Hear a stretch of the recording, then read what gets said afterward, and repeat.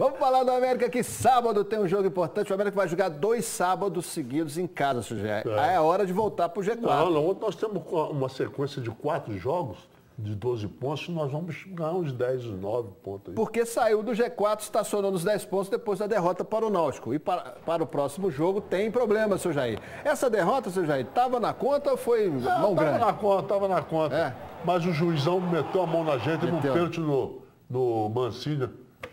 O técnico Givanildo não contará com 2 titulares no próximo sábado contra o CRB no Independência. O zagueiro Anderson Conceição e o atacante Felipe Amorim suspenso, seu Jair. Alisson entra na zaga e Bruno Sábio, Henrique Santos e Tony vão disputar a vaga no ataque. Quem que você quer no ataque? Não tem problema, o Sábio. Está muito bem. Eu acho que vai entrar e vai entrar bem. Não tem problema nenhum. E o Rubens? O Rubens é centroavante. Não vai entrar agora. O Rubens é no segundo tempo. Vai entrar o Sábio. O CRB também tem problemas, seu Jair, mas maiores, porque o CRB demitiu o mineiro Alexandre Barroso do comando técnico. Eu já sabia que ele ia cair.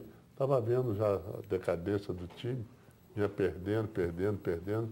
Aí caiu, coitado. Mas eles não arrumam o time, não. Sábado, então, casa cheia no Independência. Casa cheia, nós temos 4 jogos consecutivos aí, jogos 12 pontos para ganhar. Nós temos aí esse CRB, nós temos o Atlético Goianiense, depois nós vamos sair com o último colocado, Mojimirim, depois nós vamos pegar o Criciúma. Casa e cheia. nesses 12 pontos aí, nós vamos ganhar os 9 e estamos lá em cima. Casa cheia.